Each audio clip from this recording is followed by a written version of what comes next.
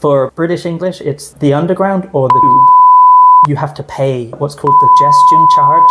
Bright sides of staying in Korea or living in Korea. I believe you must have had experiences in at least 2 countries, which means you have a kind of standard that you can compare to living in Korea. If you have any idea about like bright sides or positive aspects of living in Korea, could you share?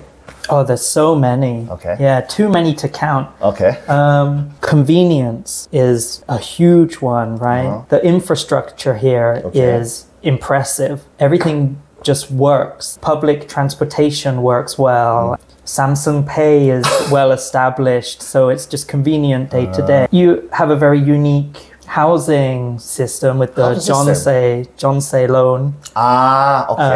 Which doesn't exist anywhere else. Okay. Yeah, it makes living in a capital city very affordable or reasonably affordable. Whereas, but don't you also have a great transportation system and Apple Pay back in the UK? We have an expression in English which is you wait all day for a bus and then 2 come at once. It's so unreliable that you're waiting for the number 10 and it should have arrived 10 minutes before, 15 minutes before, 20 minutes before, and you're wondering why, where is the bus? And then 2 number 10 buses come following each other because it's so unreliable. The London Underground is just so outdated and run down, it's grimy and... What do you mean by run down? Run down. So when something is run down, it's very old and need to be fixed and renovated? Yeah, sure. Let's see. We have many uses. I know the first meaning, by the way. Like hit a person. To run down somebody, right. Let me find. To be in a poor or neglected state. So especially building or area. Okay. Why is it that the UK has, let's say, poorer transportation system than Koreans? Because the UK is obviously one of the developed countries in the world, probably wealthier than Korea, I believe so. But why does the UK government not try to fix and renovate the transportation systems, which are, I believe, so essential to every citizen living there? Honestly, I don't know for certainty, but one reason is that it's just really old. One of the first underground transportation systems ever developed. Really? In the world? I think so. Let me check that. But by the way, do you also use the word subway instead of underground? No, subway is more American English. For British English, it's the underground or the tube. Tube. T-U-B-E, but it's pronounced with a CH sound. Okay. Yeah. So London was the first underground railway system. And if we say the tube, London. Probably this comes from the appearance or how the subway looks like. Exactly right. Very funny.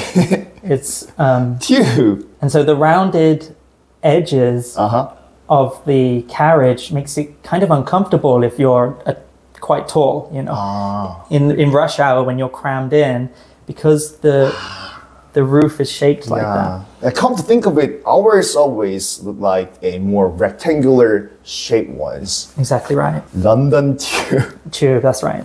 So in some ways it can be really frustrating. But also I guess a big problem is that they can't undergo massive renovation because it's one of the most used subway lines in the world. So it's just such demand. You can't shut down half of the London Underground to rebuild it. Come to a halt. Okay. Everything would stop working. And if the subway or bus doesn't come on a planned time, then people might have trouble, especially when they have very important appointments in business.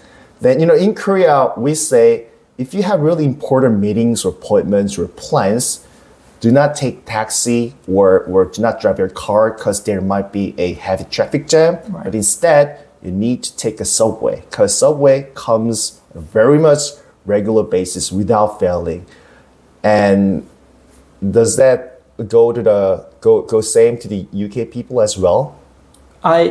I haven't lived in London, so I don't really know. I've only been a tourist there myself, really. But I would guess that it's more reliable than road services during rush hour and things. But I still wouldn't be surprised if it was less reliable than it is here. Reliable.